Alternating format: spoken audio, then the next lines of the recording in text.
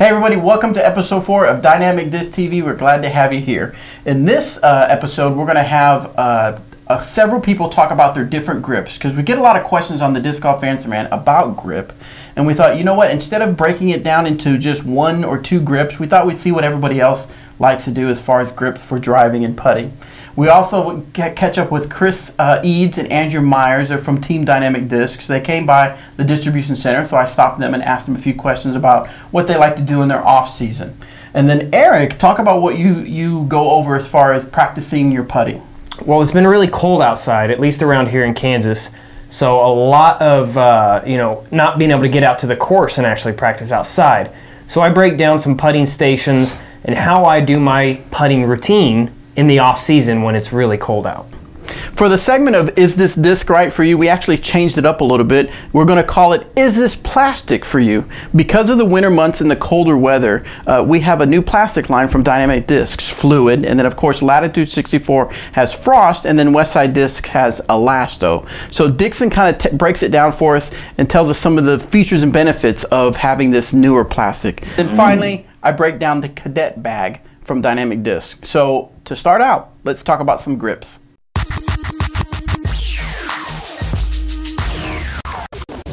When it comes to driving, I have 2 different grips I use. One that pretty much everyone knows is the power grip, where all my fingers are tucked into the rim of the disc. And then I have a modified grip. I put instead of the power grip where it's all on the rim, I'll just scoop my fingers out onto the flight plate. It's pretty much the same grip as a power grip, but just move your fingers out just a little bit onto that flight plate. This grip gives me control and it also gives me power. When it comes to putting, I use a fan grip, which most of you know as. This is how my fan grip looks like. The reason why I use the fan grip when I'm putting is because instead of a driver, when you're using the power grip, you're actually ripping it out of your hand. With this, when I have the fan grip, I'm actually just releasing it, doing my own work with the disc instead of having it ripped out of my hand. All right, for drives, I like to use the power grip. I use this grip because I like to put a lot of snap on my disc. So I feel like this kind of grip comes out of my hand nice and clean, which is great when you're just trying to hit a good line. For putting, I like to use more of a modified fan grip. So fingers kind of spread out a little bit, 1 finger on the rim, and then my thumb a little farther in on the flight plate. I like this for any kind of putt or any kind of touch shot, just because it has better control and when you don't need as much power. Alrighty, for my drives, what I like to do is I have a power grip. It's slightly modified with my 3rd finger being on top of my 4th finger, but it's a pretty traditional power grip. On the top, I have my thumb that is pretty close to the edge. I know a lot of people like to have theirs out towards the middle, but I keep mine pretty much right over the top of where the rim meets the flight plate. And that's what I do for all of my drives. For my mid-range game, I actually throw almost exactly the same grip, with the theory for me being the less moving parts, the better. If I don't have to think about my grip when I'm changing from power driver to a mid-range shot, for me that's a good thing, and that's what I want to do. I do change my grip when it goes to a putt. I use a fan grip, with my 1st finger being slightly on the rim. I know some people like to do all 4 fingers on. I have it on the side, not quite wrapped all the way around like some other folks do. It's kind of right there. I do a spin putt, and so I use this to be able to get full extension and then to have it kind of roll off all of my fingers at the same time. The grip I use for drives and mid-ranges is kind of a modified power fan grip, also known as a stacked grip. I like to have all of my fingers stacked together with my fingertips on the flight plate of the disc. My index finger, where it bends, is right around the rim of the disc, and that is the last place it comes off. My thumb on the top is right where the flight plate meets the rim, and I add pressure from there. Putting is pretty close to the same. I don't like to change up my grip too much, but it is more of a fan grip. It's not all the way out, but it is more of a fan than a power grip. And my index finger is curled around just like on my drives. And the reason I use this grip is for comfortability. I feel like I get the most power from my drives and the most accurate shots using both the stacked, the modified power, and fan grip.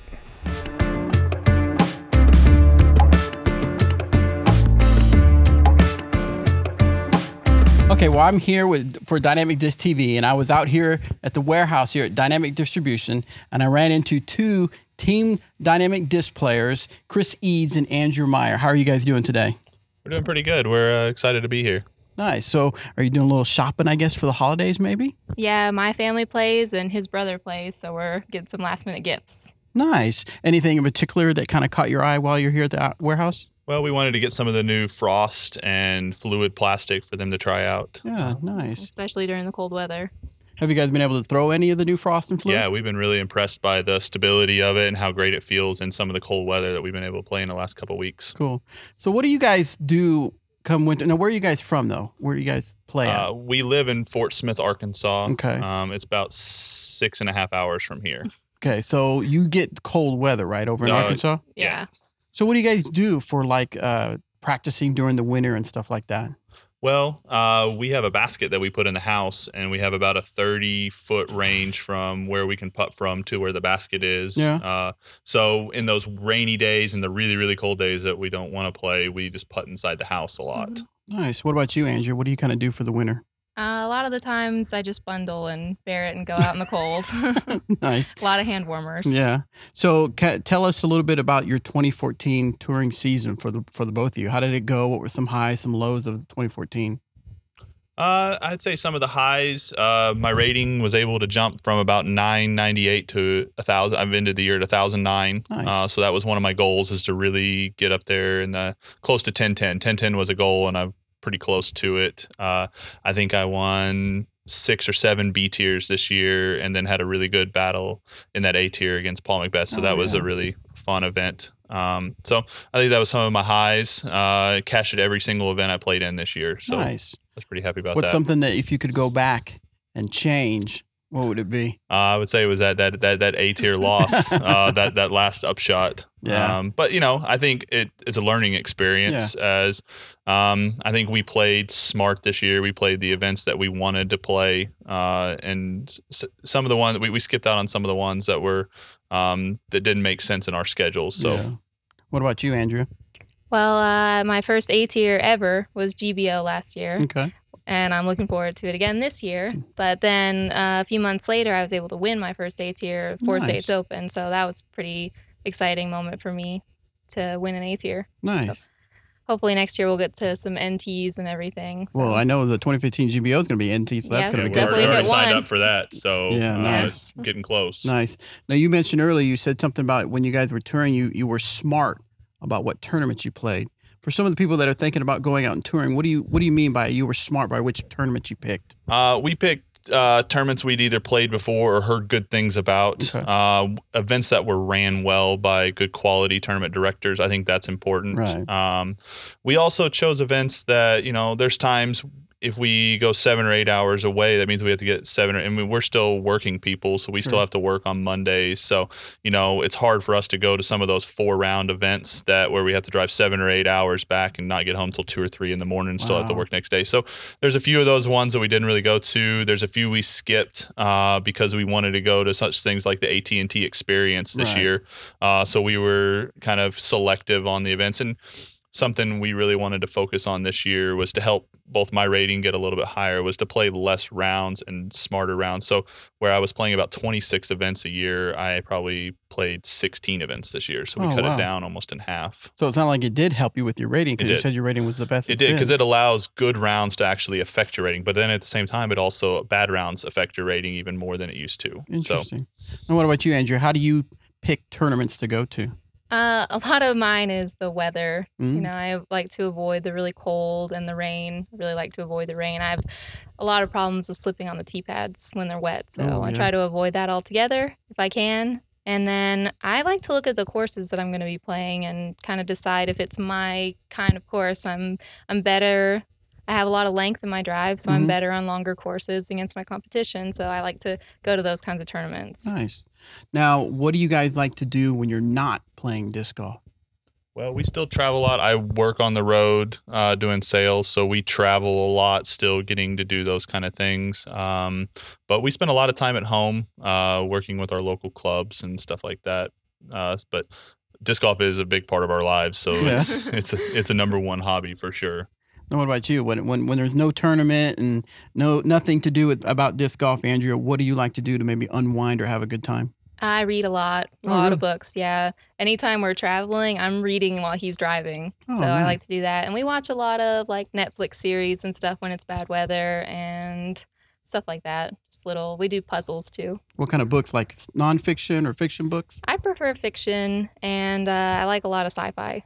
So are you Team Edward or Team? What is it? Not a Twilight fan? No. Okay, that's fine. I'm not either. Teen romance kind of girl. So I understand. That's good though. Cool. All right. Well, one of the things I wanted to try new with the interviews is a speed round. So some of these questions we want to see. So I want to just kind of whatever the first comes to your mind. Okay. So we'll start with you, Andrea. Okay. Well, actually, this might be a good one for Chris. Let's see Chris, because I think that. Okay. You ready? What was the most expensive disc golf related item you've ever purchased? A basket. A basket? A Discraft basket. How much was it? Really expensive or? $375. Oh, okay, so nothing like a collector's item or anything like that. I've bought a few of the 2001 CE rocks, but I've gotten some pretty good deals on them. I mean, The most expensive disc I've purchased would probably be close to $200. Oh wow! What disc was that? That was a 2001 CE rock. Do you still have it? I do. I do still have it. Right, what are you gonna do? You're just gonna hang it on the wall? It's still collected. For the right price, I'd probably get rid of it. Nice. But the most expensive disc I've ever sold was a first run Star Destroyer that I don't even know what I paid for it. $20, and I sold it earlier this year for $225. That's a nice little profit. Yeah, I wasn't gonna sell it until that number came out, and I couldn't say no. It's one of those can't say no. Have you bought anything expensive as far as disc golf stuff? No. Pretty ordinary. Besides my clothes, I'm very frugal. Oh, okay, cool. All right, so let's go with you on this one, Andrea. Have you ever cried at a movie? Yes, yes, I have. What movie would that be? A lot of them. All the sad ones. All the sad ones. Okay, cool. Some of the, Twilight. Twilight, yeah, right. All right. Let's see, for the both of you, what's your biggest disc golf influence? Like, who has been the most influence on you for disc golf? Going deep here now. Yeah. Well, the one who taught me was a local guy back at home, and I think that was a big influence on me just because he really kind of showed technique and those kind of things. So it was just a local pastor at home who got me into the sport 13, 14 years ago. So I think that was the biggest influence on me, is just to keep me playing, because at the beginning I didn't always want to play and stuff like that, but we'd always go out and play together. So nice. What about you, Andrew? Mine would have to be my parents. They started me playing and I hated it, and they made me keep going, and then eventually I loved it. And they run some tournaments now, and they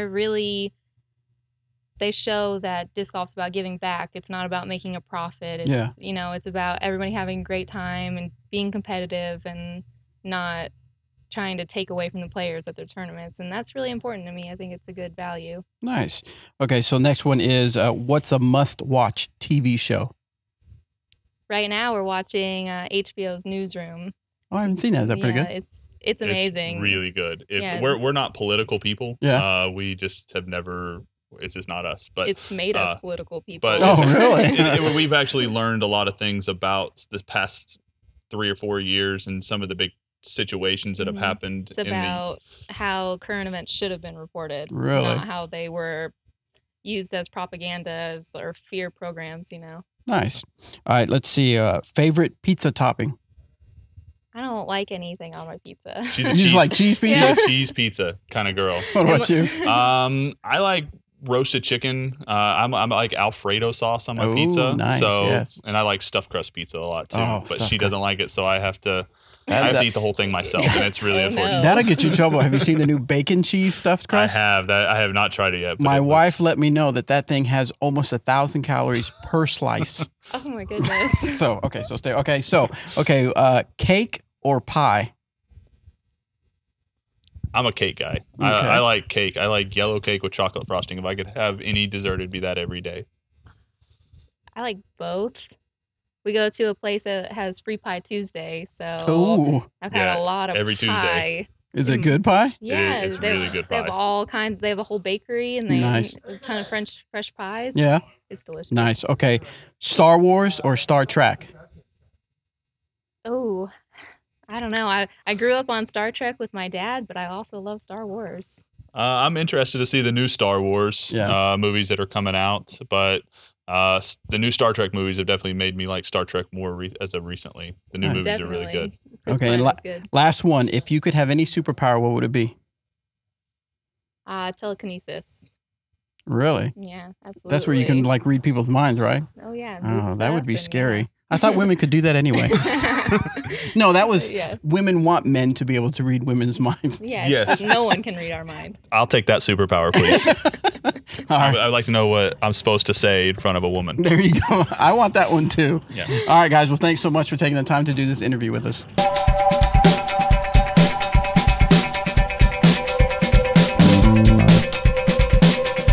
We're out here today to answer the question, is this disc right for you? And I think we've got a product that's right up your line. Recently, Dynamic Discs, Latitude 64, and Westside Discs have come out with a line of plastic that is much more flexible. Now, in the Dynamic Disc lineup, it's called Fluid Plastic. In the Latitude 64, it's called Frost. And in Westside, it's called Elasto. So, why might this disc be right for you? Number one, some people really prefer a grippy plastic. It's just a preference, it's a feel thing. But if that's you, you can really dig down on this plastic. You can get your thumb down into the flight plate, even press it up against the rim if that's how hard you want to squeeze. I know people that like to really manhandle their discs before they throw. This is going to be perfect, and there's going to be no ill effects on the flight path.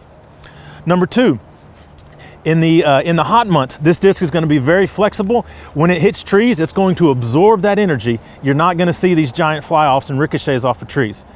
But maybe the most important thing, or one of the most important things, at least in my opinion, about this disc, and that's why we're out here today. As you can tell by my attire, it's pretty cold outside. To prove to you how cold it is outside right now, we are at Jones Park in Emporia, Kansas right now. It is 10 degrees with a wind chill of minus 10 degrees. We're in a 22-mile-an-hour north wind right now. As you can see, we're not doing any Photoshop tricks here. That's a frozen pond in the background. This is hole number 12 east of the East Course at Jones Park. So if you're familiar with it, you know how big this body of water is. It is frozen solid. So here's what we want to do today. I'm going to take one of these fluid discs. I'm going to take just a regular premium plastic disc, and then I'm also going to take a base plastic disc. I'm going to throw them all into a tree, and you're going to see the effects of what that running into that object in the cold weather is going to do.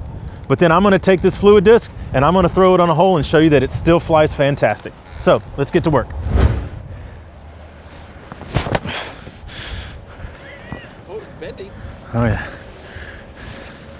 As you can see in the base plastic, it does not handle hitting a tree very well.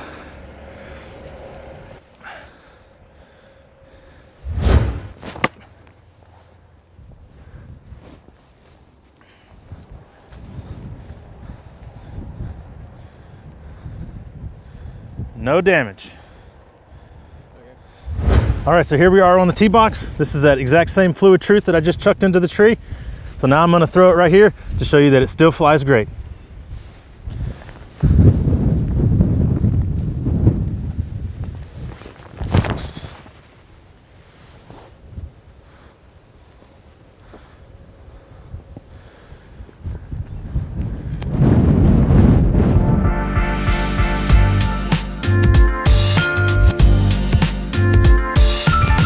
The Cadet bag is a lightweight and convenient bag from Dynamic Discs, but it has plenty of storage space for you to take out on the disc golf course. Now, who would want to buy the Cadet bag? Well, you have your beginners who maybe aren't quite ready to invest in a bigger bag. This is something they can start out with. Or as a companion bag for somebody that plays a lot of disc golf and already has a bigger bag, but just wants to be able to grab a few of their discs to take out on the course, but still have something lightweight they can carry with them. The main compartment holds about 8 to 10 discs, and then in the front you have a putter pocket which can hold up to 2 putters. On the side we have a water bottle holder which can hold up to about a 20-ounce water bottle. The top has a zipper mesh pocket where you can store things like your minis, pencils, cell phones, wallets, or even keys. There's a convenient shoulder strap for carrying around on the course. The Cadet bag from Dynamic Discs comes in 5 colors. We have fractured red, fractured orange, fractured chartreuse, fractured blue, and fractured pink. And at a price of only $14.99, it's not a bad little bag to get you started if you're just starting out in disc golf and you don't want to get a bigger bag, or if you just need a companion bag so that if you're playing a casual round with friends and you don't feel like taking all your discs. Pick up a Dynamic Disc Cadet bag at dynamicdiscs.com.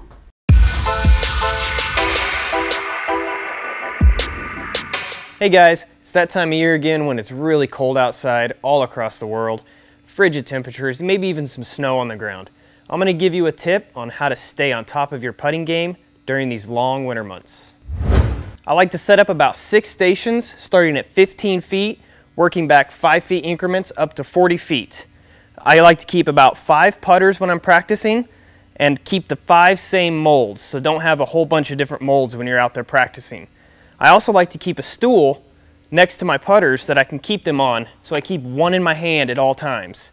I do this because I like to practice like I like to play in tournament mode, and you wouldn't have a stack of putters when you're out there on the tournament field.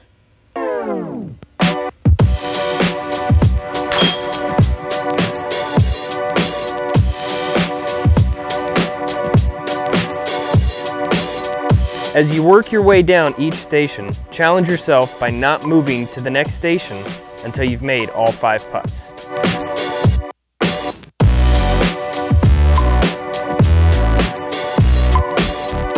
We're at my 6th and final station here of 40 feet. I don't recommend going much past this point, mainly because putts inside 40 feet are the ones that are most important to work on. I know a lot of people don't have access to a big warehouse like this, but your basement will work great, your garage will work just fine. I don't really recommend putting inside of a hallway, mainly because you're in a confined space and it won't transition well into an open course. If you don't have access to any of those, maybe contact the local YMCA or the rec center and see if you can rent space to start a putting league. There you have it, guys. Setting up a putting station is a really easy way to work on your putting game during the winter months. All right, everybody, that's it for episode 4 of Dynamic Discs TV. Thanks again for tuning in. We'll see you next time. Make sure you go out and you like, subscribe, and share. Which, I'm looking at this one, right? Yeah, you're always looking at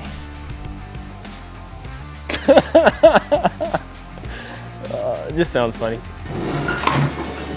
You donuts. Down or some form to market.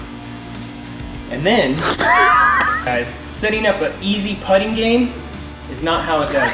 Hey everybody, welcome to this episode of the Disc Golf Answer Man. You ready?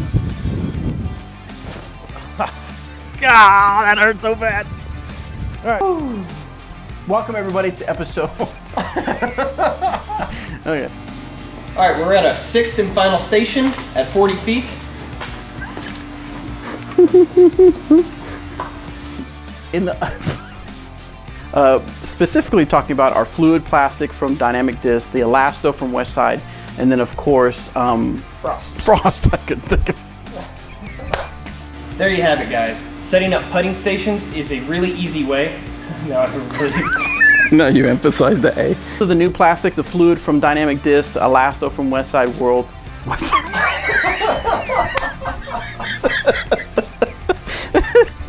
My beats are icky. To the square dance rap.